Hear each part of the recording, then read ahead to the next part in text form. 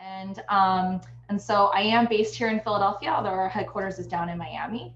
And our main mission as a foundation is to build informed and engaged communities. We have deep roots in journalism, but we also support the arts and community development efforts in addition to journalism, because we believe there's many different ways in which communities engage and are informed by the many things that are going around in our communities.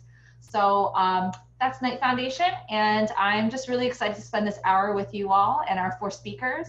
Tonight's Venture Cafe topic is on meaningful change through creative adaptation.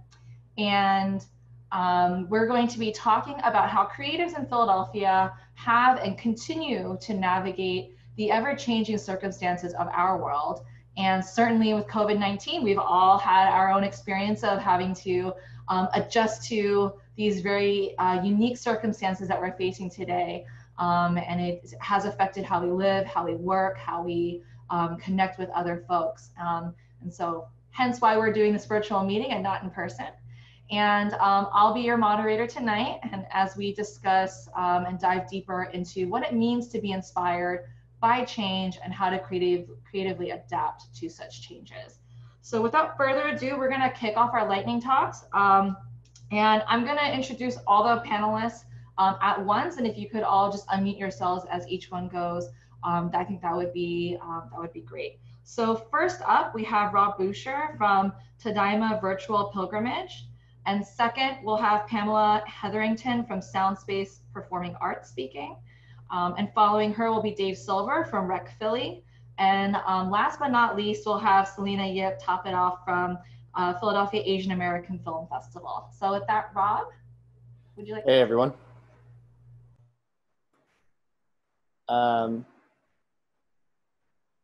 Did you want me to just kind of introduce myself and the project? Yeah, it'd be great if you could each introduce, who are you, who's the organization, tell us about your project. Can you also give us an example or a time of when your organization had to experience a growing pain or a change or a pivot, whether it's personal to you or to the organization that you're representing today? Sure. So, yeah, hey, everybody. Rob Buscher from the Tadaima Virtual Pilgrimage. I work with a lot of groups here in Philadelphia. Also do work with Selena at the Philadelphia Asian American Film Fest on their board. And yeah, I'm kind of happy to be here and talk about a project that's happening a little further afield. PAF and the Japanese American Citizens League Philadelphia chapter that I'm also affiliated with are part of a nationwide collaboration of Japanese American community organizations that are hosting a 9-week online program called Tadaima Virtual Pilgrimage. During the summer months, the Japanese American community typically visits the former sites of incarceration where our ancestors were held during World War II. As sort of a chance to regroup and reclaim our identities as Japanese Americans, as well as have an opportunity for transformative change and healing of intergenerational trauma. Unfortunately, with the COVID pandemic, traveling to these locations is not safe to do so, particularly for the many elders who are survivors themselves of the incarceration camps. And unfortunately, the reality is that most of these people who are now in their 80s and 90s may not, in fact, make it to the next season of pilgrimages. So by not having a pilgrimage, this might be losing the last chance that they have to gather with their friends, their family, and the extended community. And this is not something that our community was able to, stomach with the many changes that are happening. So instead, we came together and created this online platform.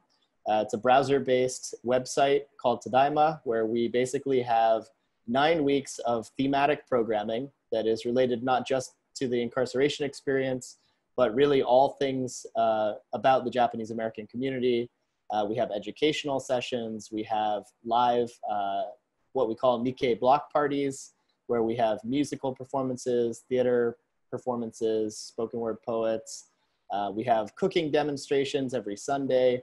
And personally, I was the curator of the online film festival. And over the last 7 weeks and coming 2 weeks, we'll have shown a total of about 65 films completely free to people not just in the United States, but really around the world. And I think that's really the thing that is most impressive to me about this whole project. We've been able to essentially expand this audience beyond the Japanese American dense population areas like San Francisco, like LA, like Seattle, to actually look at where these communities have been dispersed. Obviously, we have some, but not many Japanese Americans here in Philadelphia and elsewhere on the East Coast. But it was exciting to learn that there are actually small pockets of Japanese American community members in places like North Dakota or Kansas or the middle of Texas, where they are also tuning in and participating in these virtual events. So it's been an incredible way, I think, to not just navigate the current circumstances that we're faced with during the pandemic, but also to kind of re-envision what it could mean to have a future where we're looking at online digital interactions as a means of community organizing and community building, particularly in the case of historically underrepresented communities and individuals that are geographically isolated from these larger population groups. Personally, I grew up in a community in rural suburban Connecticut, about 20,000 people, and the only other Japanese Americans were my mom and sister. So, you know, I'm by no means the only person who dealt with those kinds of circumstances growing up. And this is an exciting opportunity to reimagine what community can look like. So I certainly encourage everyone to check out the website. It's on the Japanese American Memorial Pilgrimages website, but if you basically just Google Tadaima, which is Tadaima, it means, basically it means welcome home in Japanese. And you know, that's essentially what it is. We're creating a home for people around the country and even abroad in this larger diasporic Japanese community to come together, reclaim their identities as Japanese Americans, and build the future together. That's fantastic. Thanks so much, Rob. And Pamela? Hey, buddy. I'm coming to you from my studio in Brewery Town, which up until last Monday was closed for 18 weeks. So all of our programming moved online. We have a robust kids program and an adult program, and also community-based programming that we do here, primarily in the art form of percussive dance. So tap dance is my thing. I've been tap dancing since I was a little kid.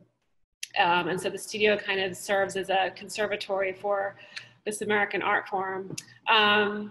I sort of did all that by the seat of my pants. We use Zoom, Google Meet, Instagram Live to connect with people and keep our programming going.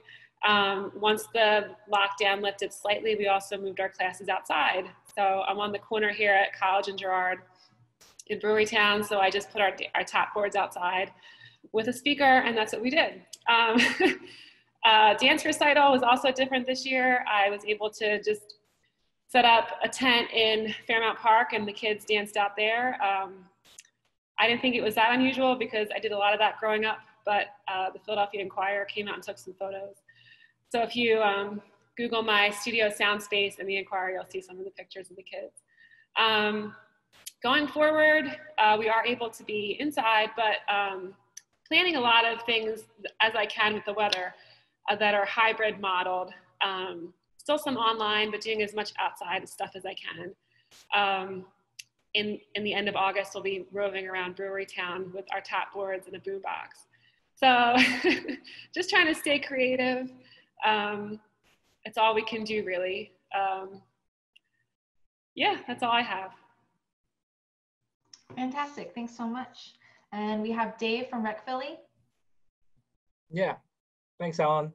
Appreciate Venture Cafe for having me and including us in the programming. Yeah, so my name is Dave Silver. I am the co-founder of Rec Philly. You know, we're a startup here in Philadelphia that we've been growing for the last 7 or 8 years. We started in the basement at Temple University's campus, really just always caring about providing, you know, opportunity and a platform for local artists. It started as musicians, as we were throwing concerts in the basement, and turned that into the basement into some dive bars, into some nice venues, and then started kind of growing our community organically by throwing all of these shows. Eventually, we realized that just throwing concerts wasn't the only thing that these artists in Philadelphia needed access to, and realized that it really came down to having access to space, as I'm sure a lot of you know, just having access to a safe space to create and meet other people. So we were in the warehouse, we're on the 4th floor of a warehouse in North Philadelphia for 5 years, building our business model, essentially having other people help pay our rent. 10 people throwing up $30 each. And that was enough for us to have a little studio situation at 9th and Dolphin in North Philly. Next thing you know, we had about 200 artists paying our rent. And that was a clear sign that there is a much greater need for access to space, access to education, and access just to each other. And that's when we took a big risk as a business and took kind of the startup mindset for high growth, and decided to look for a bigger space to build. And that's where I'm at now. I'm in our creative facility at the corner of 9th and Market. We're actually inside of the Fashion District, which is the former gallery, which opened this past year. We're 10,000 square feet here with 14 private studios for content creation. I'm actually in one of our recording studios. We have 4 recording studios, visual labs, dance studios, podcast studios, and we have great partnerships, whether it's WXPN or it's Ballard Spar, folks that the business community that helps kind of connect, between the business and the arts world and provide more support.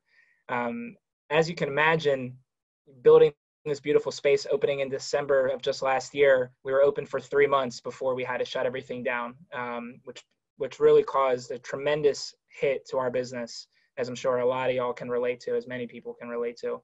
But we've been now closed longer than we've been open, unfortunately, here in this space. The good news is that in 2 days from now, we're reopening, finally. August 1st, we're gonna reopen our doors. Right before we closed, we had about 950 active artist members in our program, which we were just getting to 1,000. We were feeling so incredibly excited to get to 1,000 strong.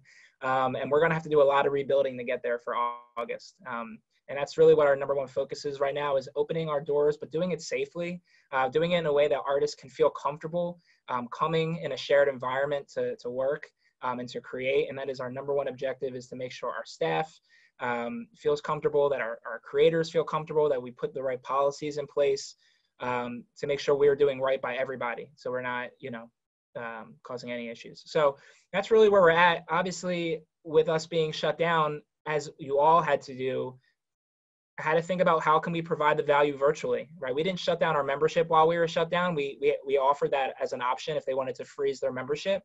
But for the folks that still wanted to communicate with us and the community and still have access to our educational programming and curriculum, we offered a virtual membership. And really that just had to do with virtual programming. We ended up going from hosting about 10 to 12 events that we usually did a month to about 23 to 25 events a month. Almost every single day, we were trying to provide value to our community via a virtual experience, whether it was a training, a workshop, a panel, a concert, whatever it is, we try to provide it. And that it was able us to kind of pivot our mindset of what a digital experience looks like for our community. And it wasn't just us convening in a Google Hangout or anything. We tried to provide an experience for the artist or the consumer to come into this virtual experience and just feel a little different, something that's just out of the ordinary. And that was something we focused a lot on, and we still are. Obviously, we're not going back to in-person events. So we spent a lot of time in that space of providing a better virtual experience for everyone. And we have a cool, like when you go to our events, you land in like a virtual living room with a custom custom experience every time. So you can imagine the posters on the wall are different every time you enter the living room space, and things just to that nature. So we've been really focused on that. But now that we are almost in August, we are focused on rebuilding our physical membership, but doing it in a safe way, and making sure our artists have access to these resources that we know that they need.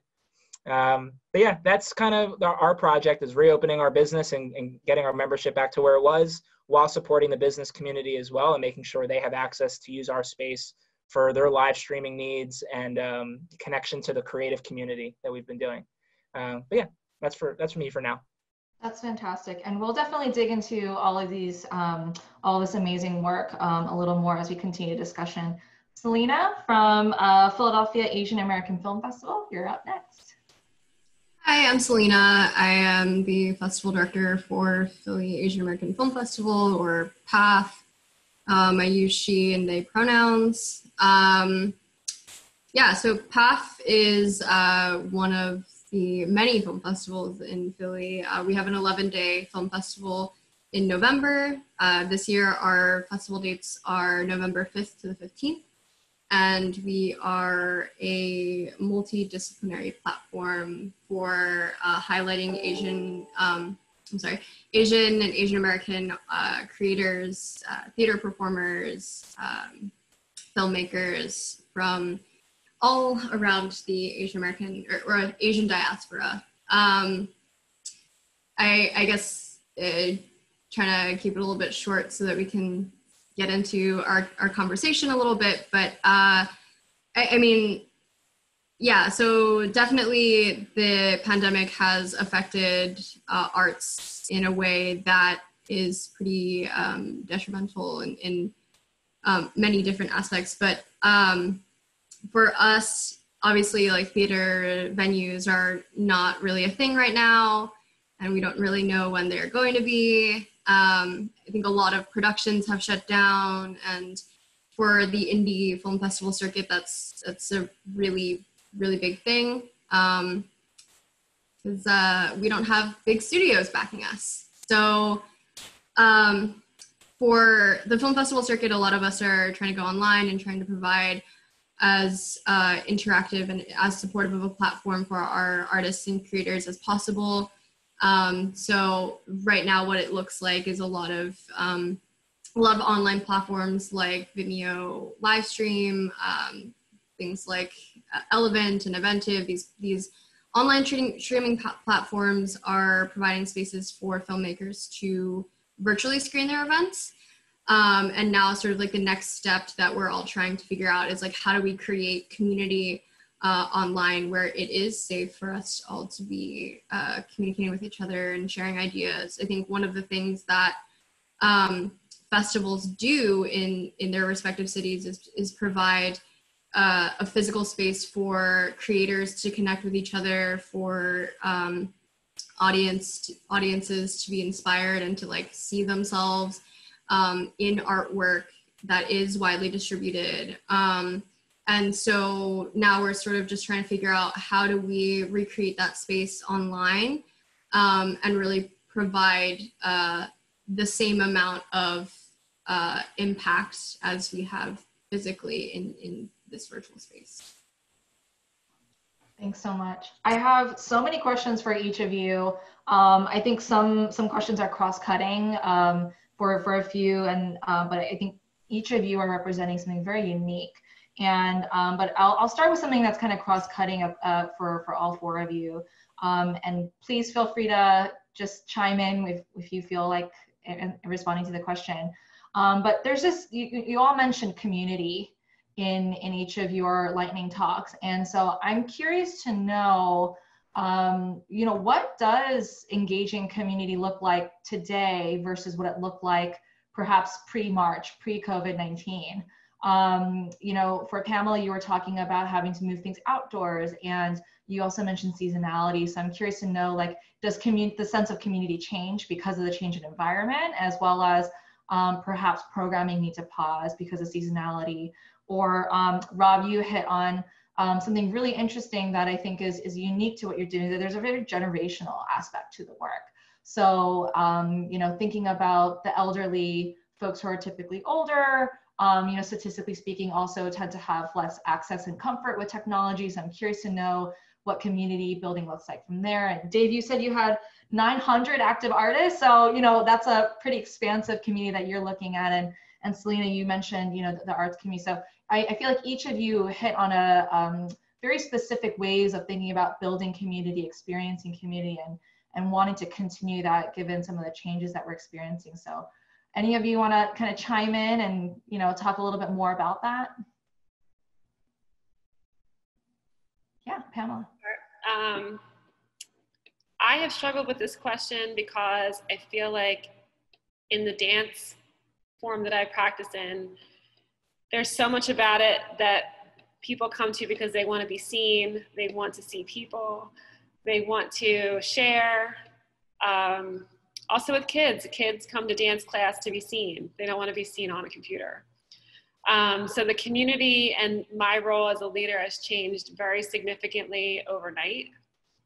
I think that people are looking to me to maintain the space, literally and figuratively, for what we do here. And there's a lot of that on my shoulders. And continuing the feel and the vibe that we create here, even if we can't all be together. So that's sort of made my programming, I think, a little quirkier and a little bit more fun. Thinking about creative things that get people feeling good, feeling motivated to move, create, inspire, encourage, educate, even if we can't all do it the way we used to. I will admit it takes me a lot of brain power. But, you know, we can only do so much. And I think the most important thing in this time is to just keep moving. So oftentimes also the community can guide you into what they're looking for. So yeah, that's sort of what I'm thinking about. And I will say too that like what I do doesn't really translate to the screen. So there's some of that. I mean, we can put it on a screen, but it doesn't quite translate. And I work a lot with jazz music. I'm a jazz tap improviser, and we're doing a lot of live stream concerts. It just is a little strange to like do a performance and like there's no clapping.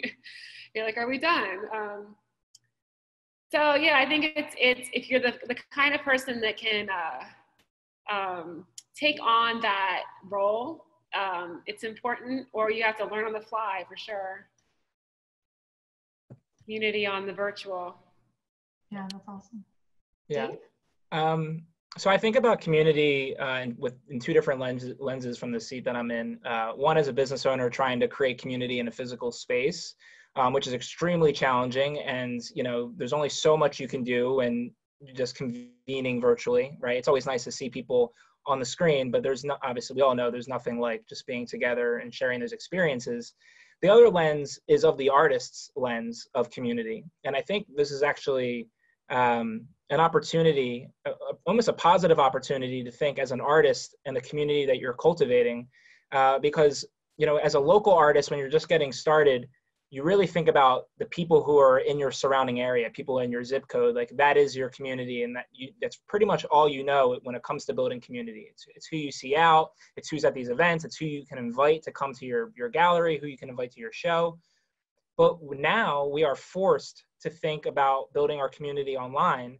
And when you think about that, there is no reason why you have to stay in your zip code when you do that. Everyone has access to the link. Everyone has access to join you in this chat room. You do not have to rely on the only people who can support me or the people who can come out to my show. And when we start thinking about that consistently, you know, every day, how can I get people into my Zoom concert? You can really open up your community doors to the world. And that's not a second nature thought. That's not like an afterthought. That can now be their thought right away as their primary focus on building community. So, you know, as an artist, I think it's a positive experience to be forced to think about that and to make your national, international audience almost your first invite to try to reach everyone to join you versus just only thinking about who's in your neighborhood. So that's just a kind of a positive spin on community. But like I said, there is nothing that will ever be just being with people. We all know that, and just sharing those experiences. And it's extremely hard to replace that. Selena, did you want to jump in? Yeah, I think for festivals, like for film festivals in particular, at least what I've seen in the Asian American indie circuit is that sort of this online platform experience that we're all having has, I mean, so a lot of different cities have Asian American film festivals or Asian film festivals, or, you know, just indie film festivals that have a lot of Asian films in it. And we all have had, you know, conversational relationships. We're all friends to a certain extent, and we've attended each other's festivals, you know, like San Francisco will come to Philly, or we'll go to LA. And So we all sort of have this shared friendship. But this is the first time that we've really considered like national programming that we can do together. And so there are artists and filmmakers that are that have been featured at multiple film festivals that we all share these relationships with. And now it's like the first time that we're all able to have this opportunity to create a virtual space for us to highlight like one filmmaker and for them to be supported all at once by all of these festivals across the US. So that's really cool. And I think that is definitely one of the biggest positives that I've seen is the ability for us to work with people that we might not have been able to work with before because they're all the way, in the Midwest or in the West Coast, or even Canada. So I think that's really cool in terms of like how our community has changed going online. I would say the one thing is that I am worried about is always like accessibility and what accessibility looks like when we go online. Like how many of our elders know how to use a computer, because I know my grandmother does not. My grandmother doesn't even own a smartphone. So definitely think about who we are unintentionally leaving behind when we are transitioning to this online world. Not because we want to, but because we have to. My first year at PATH, I have an intern this summer, which is really exciting. And he has a capstone project that he interviewed me for today. And he'd asked me, what is one of the most significant memories you have of PATH? And I remember my first year, I came in as like a community engagement coordinator. And one of the things that I had coordinated, and this was also like my first year back in Philadelphia. So I grew up around here with like, strong community ties to Chinatown. My parents like have been here for years. But this was my first time as an adult back in Philadelphia. And so, I was just starting to figure out like, what is the lay of the land? What are the local politics? What organizations are serving which communities? And so coming in as like the community engagement coordinator, I ended up having to do a lot of my own research. And I connected with this organization called CMAC, which operates in South Philly. And they have a program where they engage elders in a lot of like community building and having them connect with each other and connecting to the city. And so that year we had a Bhutanese film that I connected with CMAC, and they have a Bhutanese elder program. And one of their program managers took the time out of their day on a Saturday afternoon to bring all of these elders, I think there was like 15 of them, on public transportation from South Philly to Chinatown to go watch this film. And for many of them, this is the first time that they were able to watch film content in their language that they could understand on a big screen, and engage in a Q&A in their language, like very comfortably in like a physical space. And that was like a really, really special moment, I think, to know that I had a hand in creating this experience for them. And I just worry about the possibility of like, how can we have that again? Like, how can we have that again in this online space?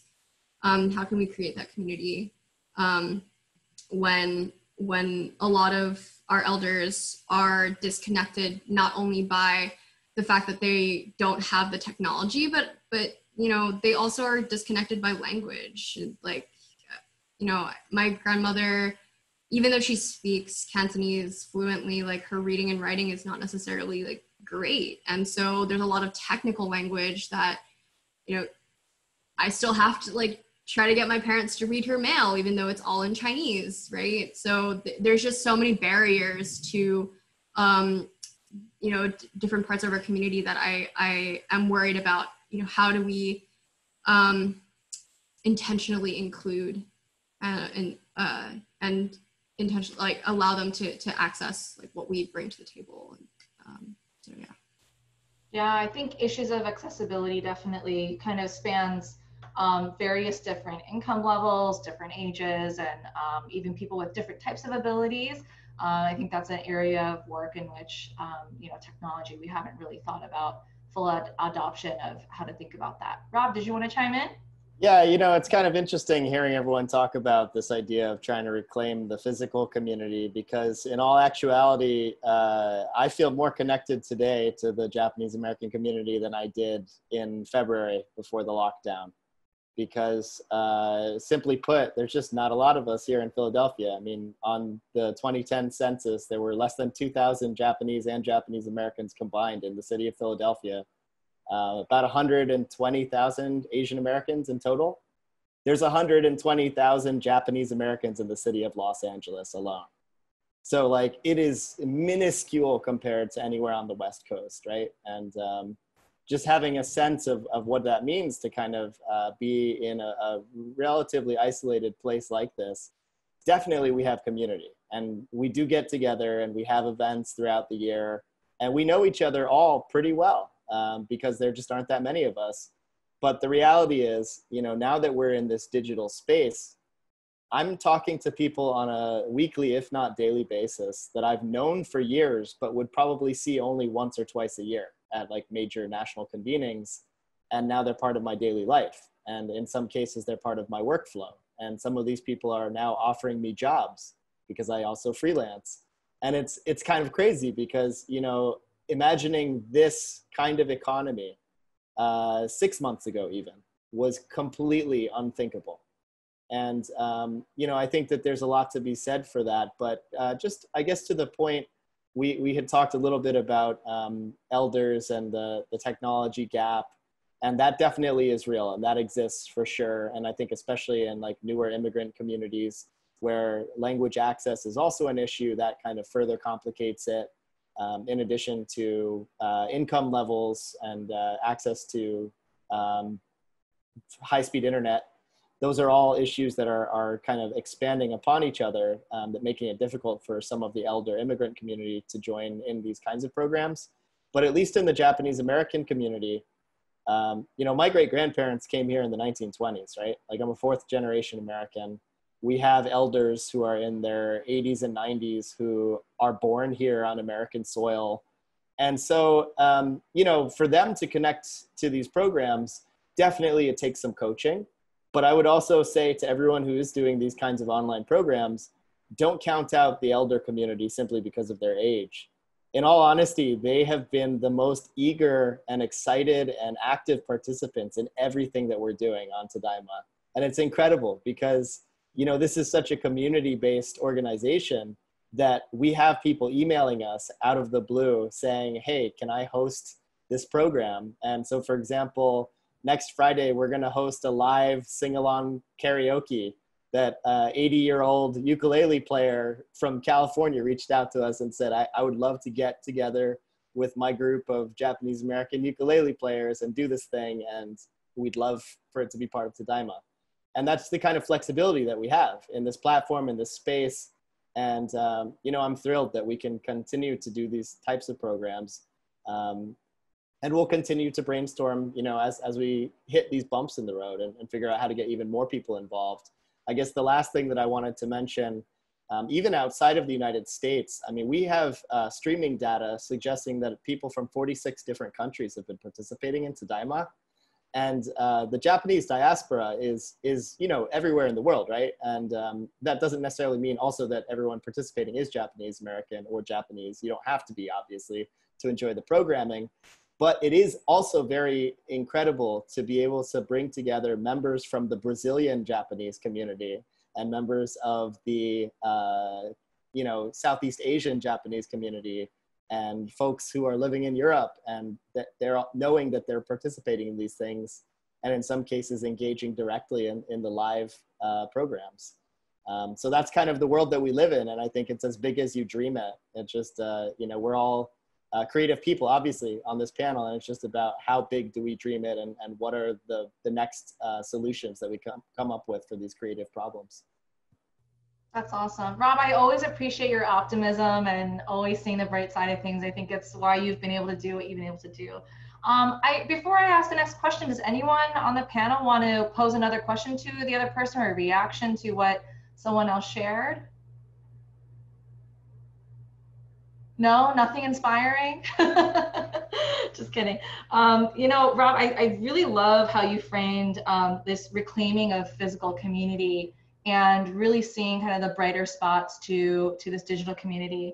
And I want to kind of stay on that topic a little bit for you all in terms of there are definite pros and definite cons to engaging with people online and having this virtual experience and relationship with folks. I think crossing geographic boundaries and borders and just discovering new people is something that Selena, that you really pressed on, and also Dave, in terms of sometimes we are really limited to our zip codes. And in Philadelphia, we're a very neighborhood-based city, and so sometimes it takes a lot to kind of, you know, really think about where else can I go and who else will appreciate my artwork. And I think one of the things that I was kind of thinking about as you were all sharing is, for me, the practice of art and of being creative requires quite a bit of vulnerability, and it requires a safe space.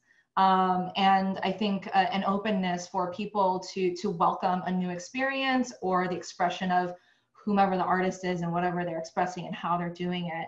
And I'm wondering, how have you all navigated that? How do you create that safe space, that sanctuary, or that open platform for people to be able to experience the artistry or the creative expression in full? And I guess that it's also kind of stemming from a question of like, what actually does translate well on screen? Or on the flip side, like what hasn't translated well? So I threw out a few questions and you can kind of pick whichever one you want to react to, but they're kind of encompassed in, you know, this experience of artistry and creativeness. Yeah, Pamela. The first thing I thought of was, I think what translates is, I don't know if I'm going to say this right, but people who are doing their art form because they absolutely have to. And it's not necessarily a commercially viable art form, what I do, but I absolutely have to do it, so I do it. And I was also thinking about the kids, and I teach a lot of kids and I love teaching. It's one of my favorite things to do. It's only one part of what I do, but I love to teach. And I found myself not being so attached to achievement. What I found to be achievement and what I define as success are really different as we moved online.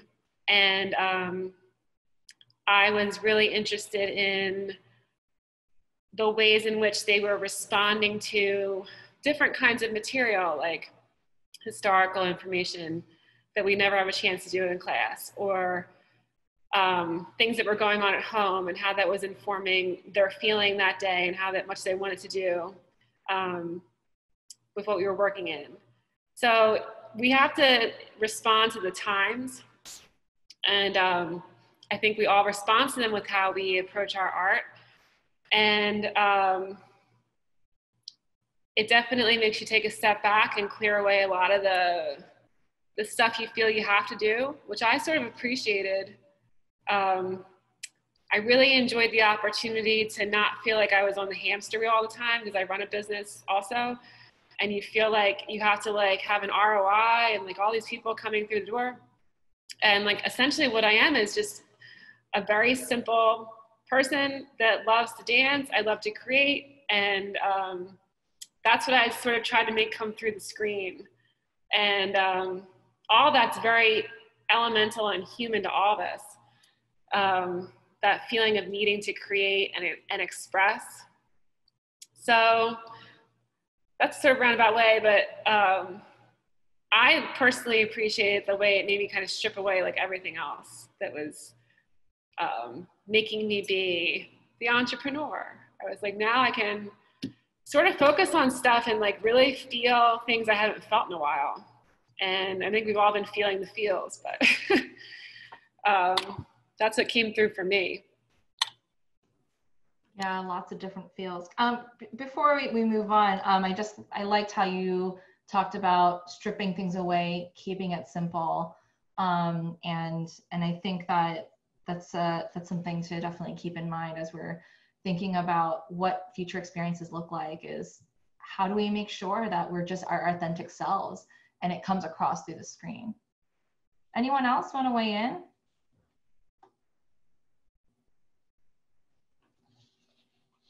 I think a big part of how do you create like a safe space for a community in an online place, obviously aside from the obvious answer of making sure that you don't get Zoom bombed, is to really lay some ground rules for your community and just kind of contextualize what it is that you're hoping to achieve.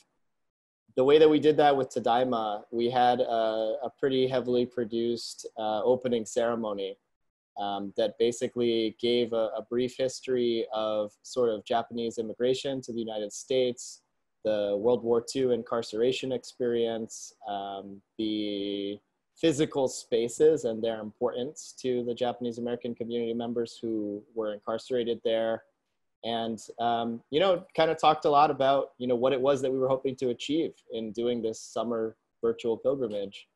So I think for anyone who participated in that, and I could share the link in the chat afterwards, there's no way to misconstrue what it is that we're trying to do. And I don't know that you can necessarily have that level of intentionality in all kinds of virtual programming, but at least for a sustained, 9-week program like the one that we are executing, having that groundwork to help people understand what it is that we're doing, why we're doing it, who the people are that are involved, and how they can participate. That was essentially giving people permission to not just participate in the virtual pilgrimage, but I think also to start uncovering some of the historic trauma that they themselves might have faced if they are incarceration survivors, or maybe the intergenerational trauma if their relatives were incarcerated. Because even to this day, I think there's a real sense of shame for people who were incarcerated during World War II. And there's a reluctance to talk about it. And a lot of our elders who were the immigrant generation never spoke about it and never opened up about it, kind of carried that trauma with them to their grave. But thankfully, the second generation, third generation, these folks have told us those stories. And I think it's in our community's experience, it was really up to the grandkids who didn't have that filter to basically say, hey, grandpa, grandma, like, what was it like? Like, you guys were in prison, like, that sucks. Like, tell me more. Whereas their own children might have had that understanding that, oh, this is really bad. Like, I'm not ever going to ask this question because, there's a sense of like trauma that exists around the subject. So I think it's very layered and it's very specific in terms of how the Japanese American community is responding to it in this moment. But I think also the reality of the political reality that we live in right now and the many parallels that we see with immigrant detention and just the incredible lack of equity in terms of our society. I mean, it's just everything is sort of happening at once, and the pandemic has also revealed, all these fractures within the society that I think we have known for a long time as historically marginalized peoples, but it's also in the open right now in a way that it hasn't necessarily been. So I think it's a good thing ultimately, but I also think that it's just an additional challenge, and I think probably an opportunity that most of us can look at as we do this kind of work. Selena? Yeah, I mean, I think what I'm hearing from like everyone, it sounds like how do we create a safe space is to really remember like who are we creating these spaces for, right? Like I know for me, like one of the things that I really considered, like I mean, to like disclaimer, like this is my first year as the festival director, and so like what a year to start. And for me it was, so we're transitioning anyway, so this was always going to be hard, and even at the beginning, prior to the pandemic and prior to lockdown, like I had to constantly remind myself, like, who am I doing this for? Like, who am I doing this work for? Like, who's included in this community? And for me, it's like the filmmakers, obviously, because we're a film festival, but, you know, we also have community partners, we have theater performers, and then we also have our staff. Like, you know, the people who are working on this festival are also super important. And how do we create a space where they feel like their work is being respected? Because I think that, like, a lot of the times, like, you know, when what Pamela was saying earlier, and how like a lot of that pressure of being like a business person, being an entrepreneur has been like stripped away, is like, we have to remember that, like, what are our goals here? Like, why did we start this in the first place? And for me, like, I always want my staff to feel like their work is important, and that it's impactful, and that they're appreciated for what their voices bring to the table. Yeah. Dave? Yeah, I wasn't really sure how to answer this.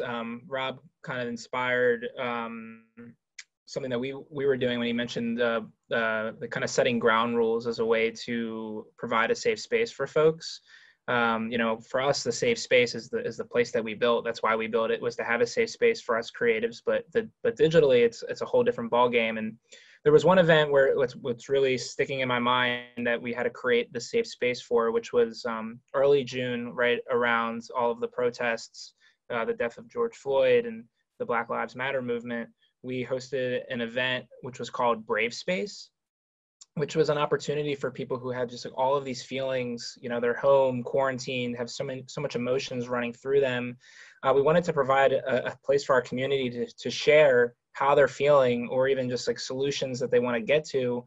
But, you know, what outlet did they have at that point? So we created this event called Brave Space, and to kick it off, my business partner, Will Toms, you know, he hosted the event, and he did a great job of setting ground rules, which really inspired an amazing conversation that lasted, you know, 3-4 hours of people sharing their feelings. And it was from setting the ground rules from the beginning.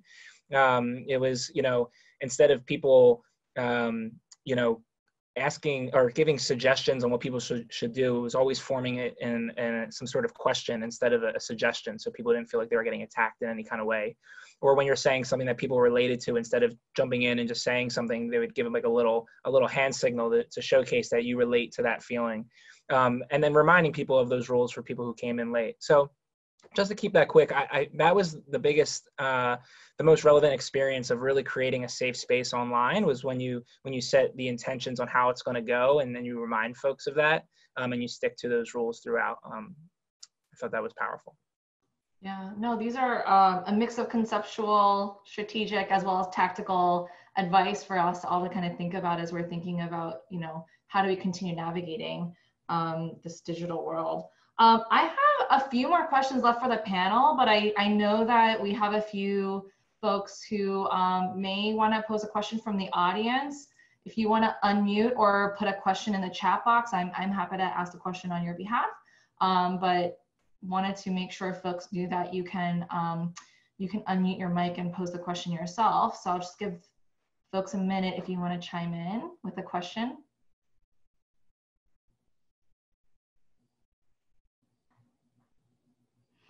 All right. I just have a few more, and our session's going to end around at 5:45. So I'm curious to know if you each have advice for folks who are about to embark on a change, whether it's a career change or a personal change, or an approach to perhaps some of the things that we hit on around like how you're engaging community.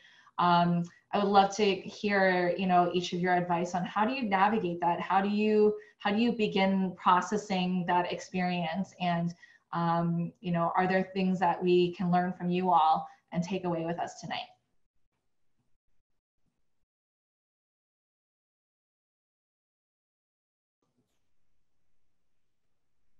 Where's that wealth of knowledge?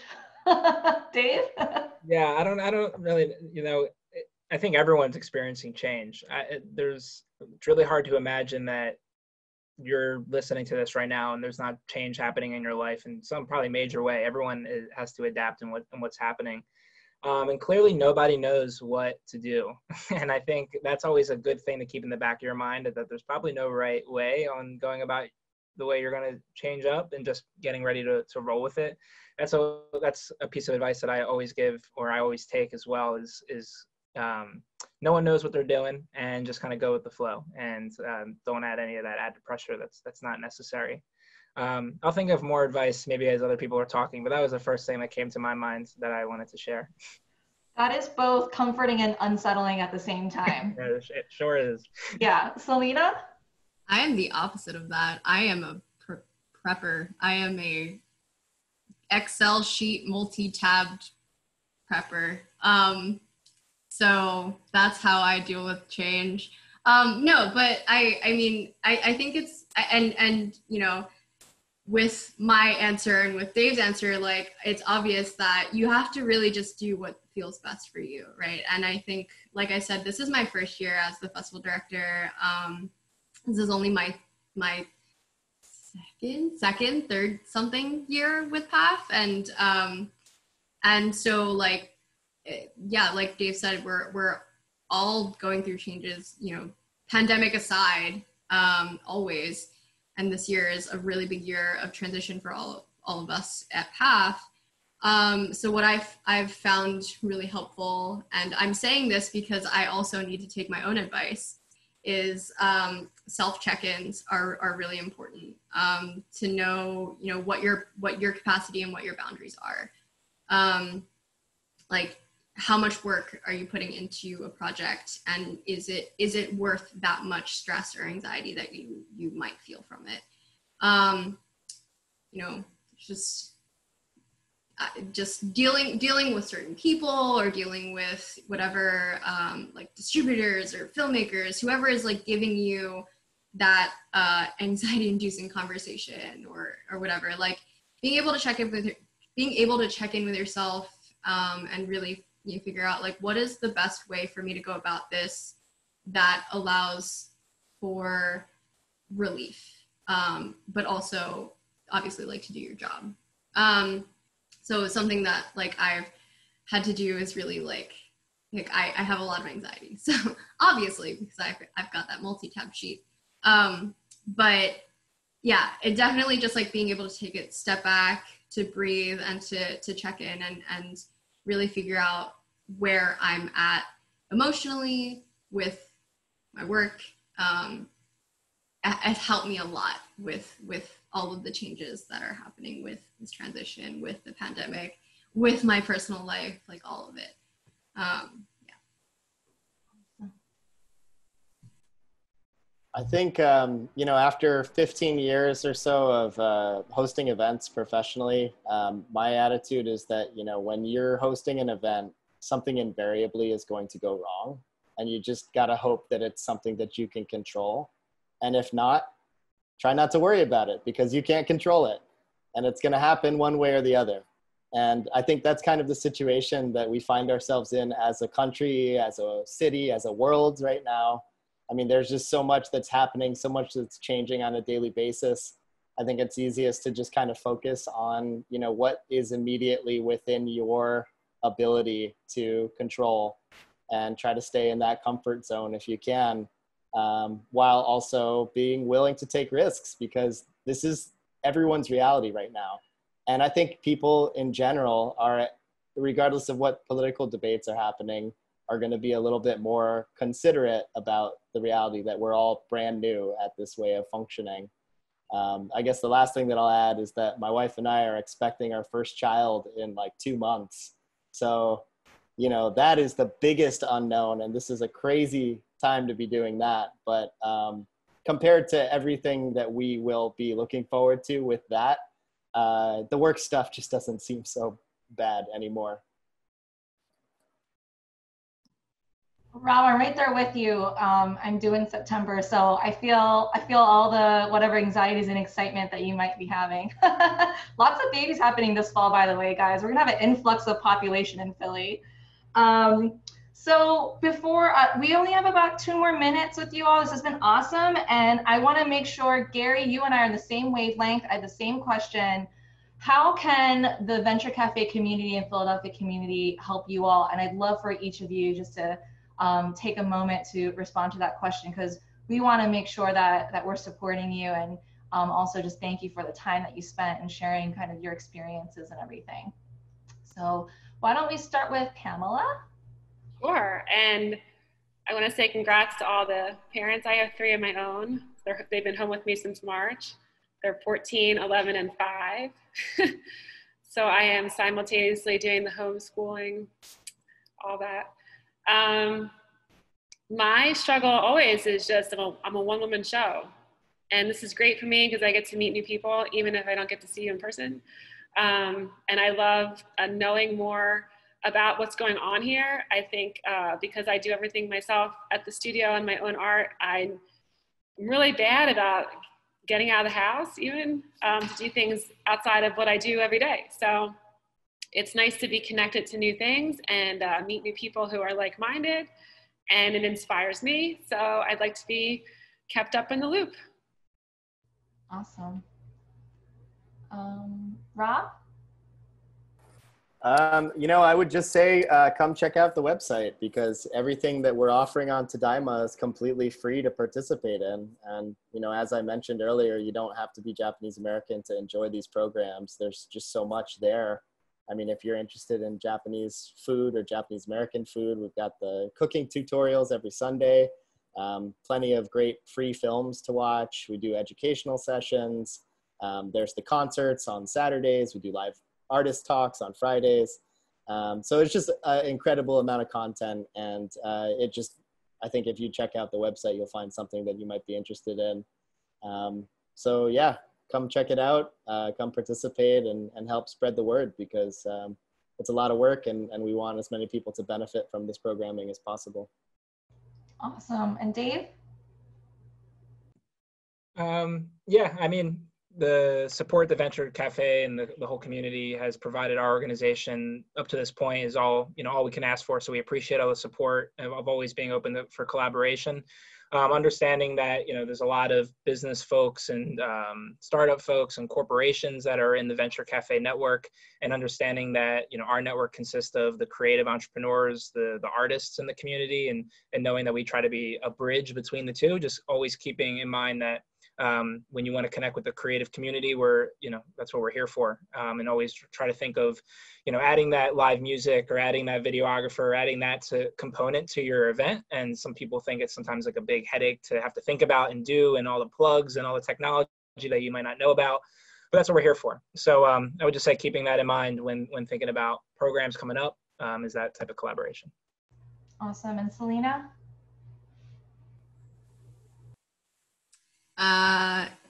Check us out on social media. We have Facebook, we have Instagram, we're kind of on Twitter.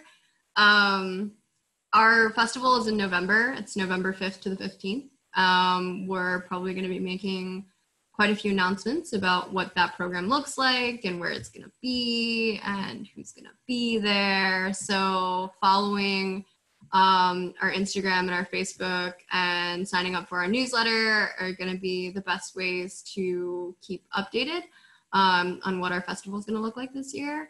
But yeah, I think that's the best way to support.